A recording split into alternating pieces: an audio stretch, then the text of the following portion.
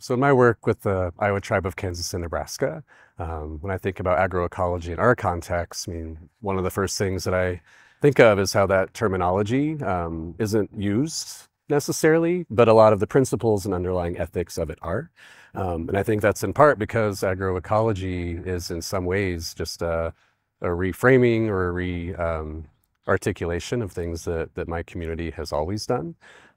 So if we're talking about social dimensions of farm work and things like that, I mean, those are of course parts of how we've always considered our roles and our relationships to land. And so in that way, like, I appreciate conversations like this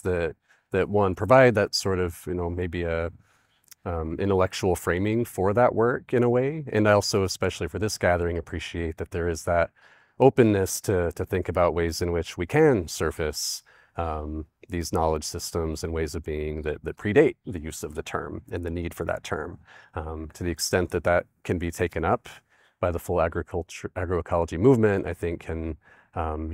inform and essentially make the work richer. Because for me, when I think about co-creation of knowledge, I'm thinking about not just our human to human co-creation, but especially how is, these oak trees right here, how are we co-creating with them? Or maybe more appropriately, how are we following the lead of the things that the oaks in this landscape provides to us? And so for me, like, there's that need for, like, within that is that understanding, appreciation for humility in acknowledging that in all of the good work that we're doing in our respective communities, one of the key stakeholders that needs to be front and center all the time is that biodiversity itself, and not just for how it might benefit us as humans, but how it can exist for its own being to nourish its own families in the ways that it has been doing long before humans might have considered them utilitarian to us and our needs.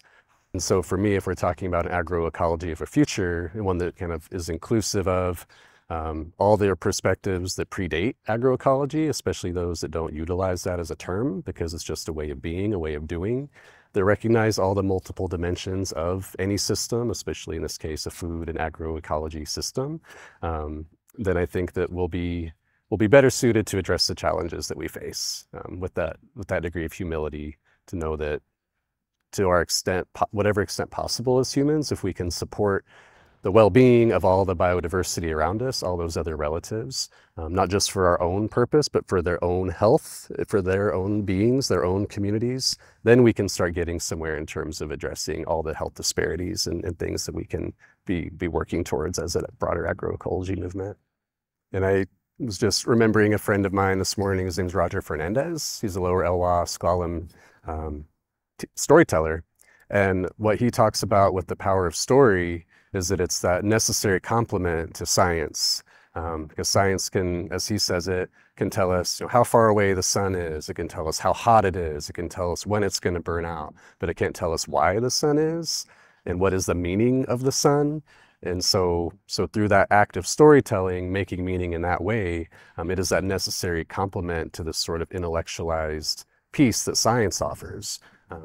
which is very good for our minds, but without the story, like, we don't have also that intelligence coming from our heart and from our spirit. And without that part, like, we don't have everything, all the parts that are needed to effectively move anything forward.